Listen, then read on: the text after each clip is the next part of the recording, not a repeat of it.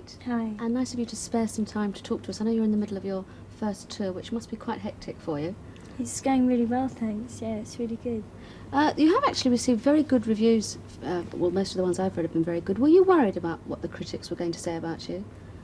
Yeah, I'm always worried what they're going to say, but I always feel that the most important thing is your audience, because whoever the critics are, it is only a personal point of view, and although it's very important, especially to the public, I can't help but feel that the immediate reaction you get there is what matters the most. And how have you found the reaction so far from the audience? Incredible. Yeah? I couldn't believe it. They're so beautiful. Yeah. Really. Now, of course, it is rather an elaborate show that you're doing, isn't it? The sort of set changes. I gather you're doing a little bit of magic, all sorts of things going on. How long did it take to get the whole thing together? Oh, a few months. We've Yes. been working since the beginning of this year, Mm. and it's coming along well. I mean, were many people involved in sort of the whole concept, or was it basically all your idea? Well, the major concept is basically mine, but Mm. I've had a lot of help from people, and we've all worked together really on a lot of levels, and I think that's the best thing about it, you know, that everyone's really enjoying working with each other. Now that it has worked so well, I gather you were a little bit worried beforehand that it would all be okay. Now that it has proved to be so successful, do you think you might do a more extensive tour later in the year? That really depends. So much depends on energies, you know, because it can become very tiring with the travelling. I don't know, we have to wait and see. The last year was really definitely your year, wasn't it? Sort of hit records, you won practically every award going, your first single went straight to #1. Were you sort of prepared for the success to happen as quickly as that? How can you be prepared for something like that? I mean, did it stun you slightly that Oh, yeah. everything was going so well? Absolutely. I mean, I'm still stunned by that. I honestly can't believe it. It never really sunk in. Yeah. It's something that you don't expect to happen, and I'm just so lucky that people chose me.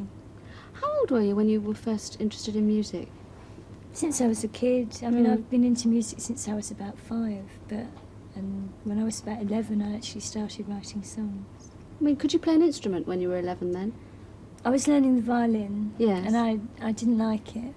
And I used to go to the piano as a sort of rebellion against the violin, and I'd take it out on the piano.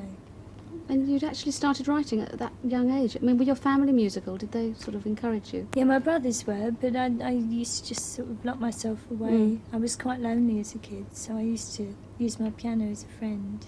What really inspires you then to write your songs? I mean, do you actually sit down and say, right, I'm going to write a song now, or does something that happens to you give you an idea? Well, even if I get the idea, I'll have to say, right, I'm going to sit down and write the song now, because you have to make that decision before you actually break through the thinking about it to doing it.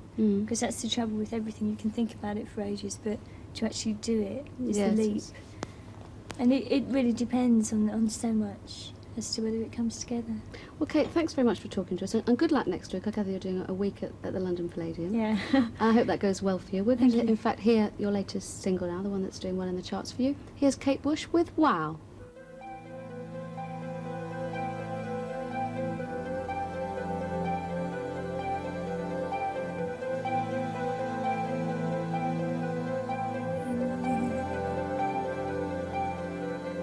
We're all alone on the stage tonight.